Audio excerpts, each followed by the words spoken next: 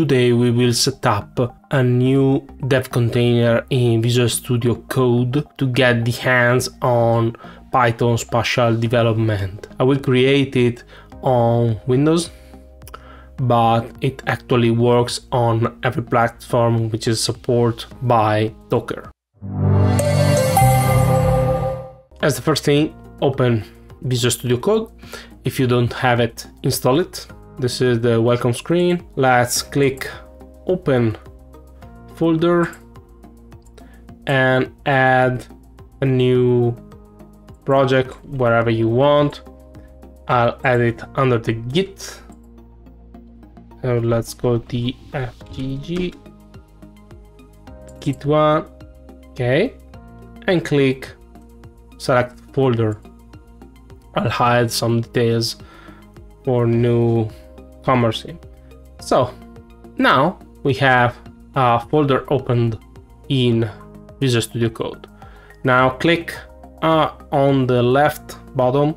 You may see a green thing called open a remote window. Click it, and then in the bottom part of the panel that have popped up, you will click add developer dev container add dev container configuration files. Click it and then type Python. You will see in the list Python 3. Click it and click 3.11 as the version, or if you have another version you want, you may choose it, but I keep the default one. Click. Next thing to do is to select additional features. Currently we are not gonna use that features, so click OK. After a while you will see a dev container JSON, but we'll actually have to do some editing to this file before going on with opening the dev container.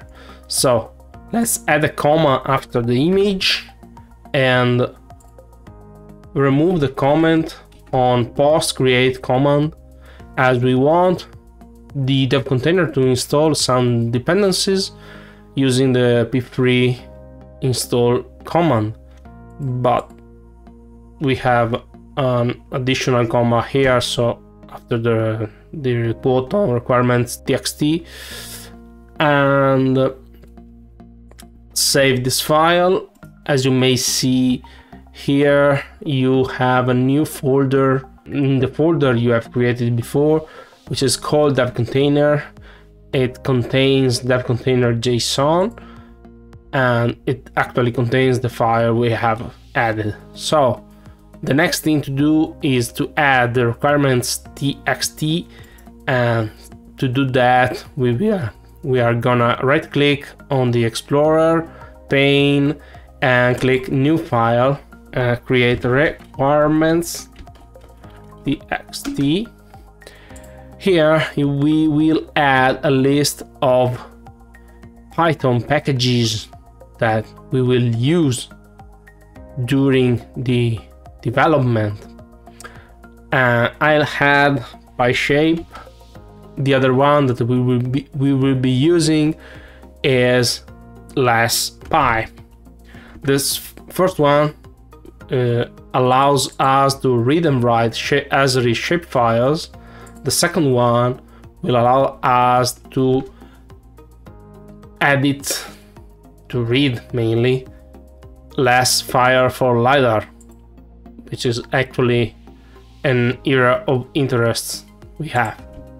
So save the file, and now let's click again in the low part of the screen on the low left and click now the green icon, and now we may click reopen in container. So click reopen in container. You will see here something it's running. It's actually composing an image from the Docker registry. and in a few seconds we will see that we will get a refreshed screen where we can actually develop using Python and the Docker container we have built. So let's wait another bit. This is the most portable way to do development. As you can see now, the screen refreshed, and we have here the Docker container running. If we click new terminal, we will see that we are inside the Docker instance. If we click on the Docker desktop icon, you will also see we have a new running container, which is with a random name, which is actually connected to an image, and it's actually running.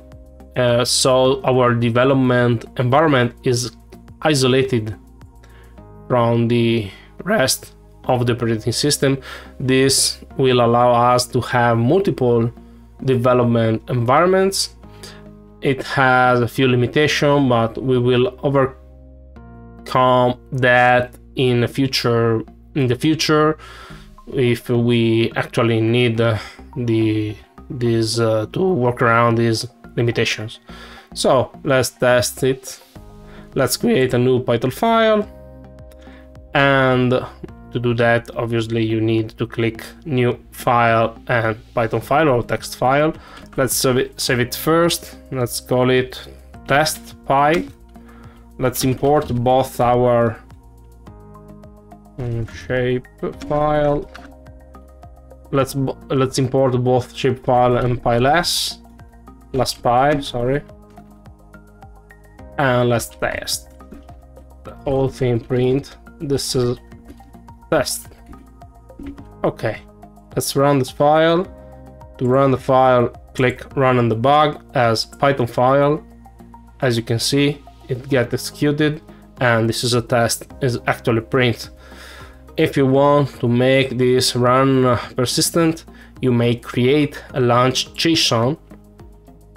So click create a launch JSON in the run and debug tab, click Python file, and then you may edit this running configuration, as actually it is configured to launch the current Python file, but you can change it to always launch the test.py, and maybe you want to change the name into test.py.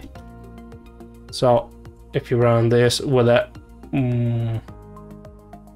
independently on which tab you are, it will run test.py, which is currently useful if you have a bunch of files you are working on, so you never run a wrong file instead of the right one.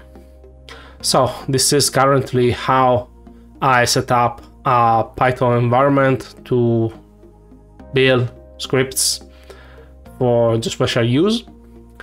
I hope this is useful to you.